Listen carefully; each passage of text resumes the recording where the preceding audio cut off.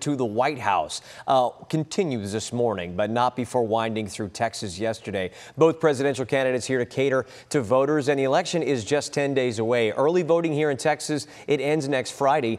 Harris in Houston and Trump in Austin. He hung out with voters, focusing on border security before recording an episode with the Joe Rogan podcast, delaying his arrival to a rally in Michigan. It started late last night, around the time Harris was joined by Beyonce in Houston, honing in about reproductive rights, a big issue among women voters in a state where abortion is barely legal.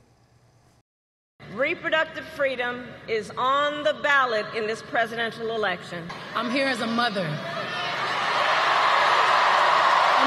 cares deeply about the world my children and all of our children live in.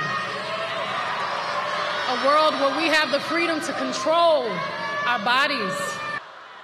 A little bit of a disturbance during the rally. Our sister station KHOU caught protesters being escorted out of the building. They interrupted Harris's speech several times, making her stop and address what was happening, some of them wearing anti-abortion shirts. As we said, Trump spoke to the press about immigration and, quote, migrant crime in Austin before hanging out with Joe Rogan. He then sat down with him, a near 3-hour discussion touching on topics that Rogan's large male audience would support, like eliminating the federal income tax and focusing more on tariffs. Take a listen. To me, the most beautiful word, and I've said this for the last couple of weeks, in the dictionary today, and is the word tariff. It's more beautiful than love. It's more beautiful than anything. It's the most beautiful word. This country can become rich with the proper use of tariffs. Did you just float out the idea of getting rid of?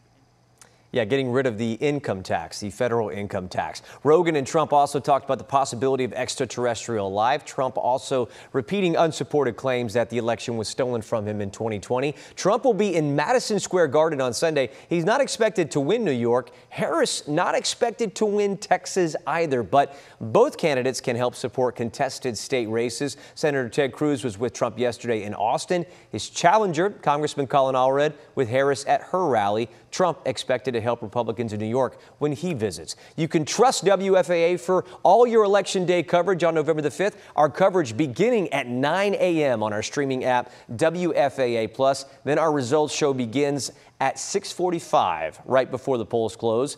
You can tune into that coverage anytime that day or download WFAA+ to your smart TV through Roku, Amazon Fire, or Apple TV.